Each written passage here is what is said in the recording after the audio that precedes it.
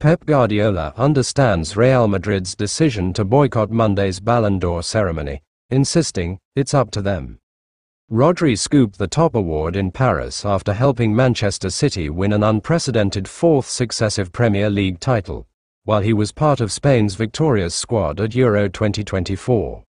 The central midfielder's importance is highlighted by the fact City have not tasted defeat in any of the 34 Premier League games in which he has featured this year.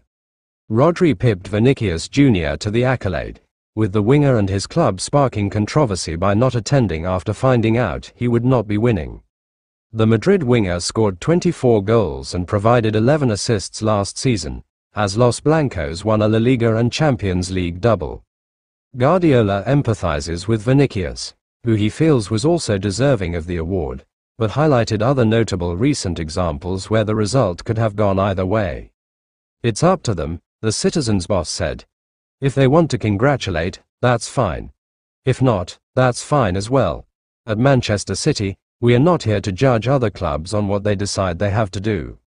Last year, for example, Erling Haaland won the treble, scored more than 50 goals. I said to him, just being there, you have to be so happy. I said the same to Rodri.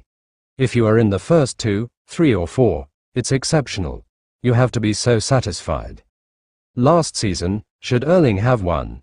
Yes. Should Messi have won? Yes. It's not important who wins. It represents that you and your teammates have done something really nice that season.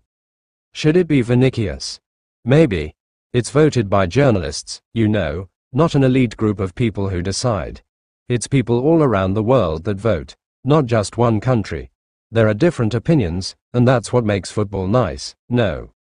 Of course, if Vinicius won, it would have been more than deserved. The same with Erling Haaland last year. It will be really open.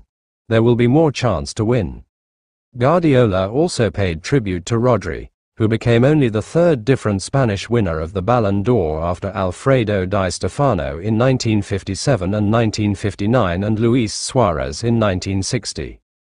The midfielder was also the first Spaniard to make the top 3 since Andrés Iniesta finished third in 2012, with the City head coach acknowledging the dominance of Lionel Messi and Cristiano Ronaldo. Rodri made an incredible speech, Guardiola added. He spoke about family, Man City and Spanish football. In the last decade, Spanish football has made such a difference. They've won a World Cup, a Euros, and Spain were never able to win this award before. Their importance in the last 10 or 15 years has been so important. I remember once we nominated 3 players from La Masia. Xavi and Iniesta couldn't win it because Messi's a monster and nobody could beat him.